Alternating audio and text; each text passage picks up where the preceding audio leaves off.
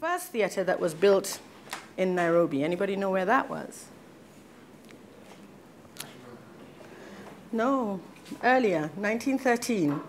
Before the First World War, Nairobi had a fully equipped theater, the Theatre Royal, on Delamere Avenue. Delamere Avenue is your current Kenyatta Avenue. It seated 350, and the building still exists. Anybody know what building that is on Kenyatta Avenue that might have been a theater? Cameo. Well done, yes. The Kenya National Theatre was opened on November 6, 1952. And isn't it interesting that they didn't even celebrate that last year? Their own 50th or 60th anniversary. But anyway, this is the nature of theater in Kenya. Initiatives like this one, they show us the way. They show us that it is possible to do a lot.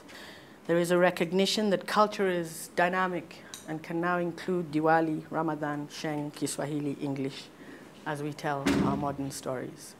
Diego has been sitting at the bar since 5 p.m. It is 9. He is drunk. He has been dozing. Suddenly, he begins to smile.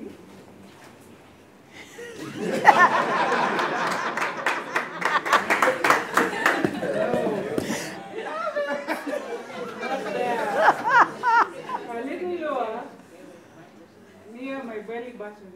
He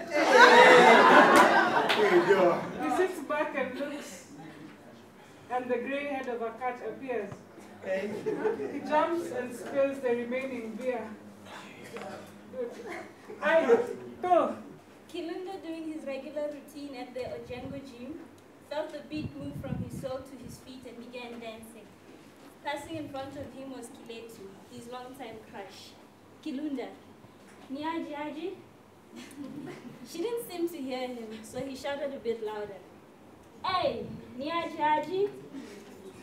She said, but sadly to the brother behind Kilunda, Kesho brother. Oh, friend zone. You have these amazing languages which are layered with storytelling. Luo, for instance. God, if I would speak the Luo. How many times have I said this? I'm looking for a teacher. You know, people from the coast, they have musical traditions, the dancing that comes from everywhere. But we tend to believe the politicians who tell us that our tribes are a problem. They're not. They're actually, the fact that we have 42 of them is too delicious for words.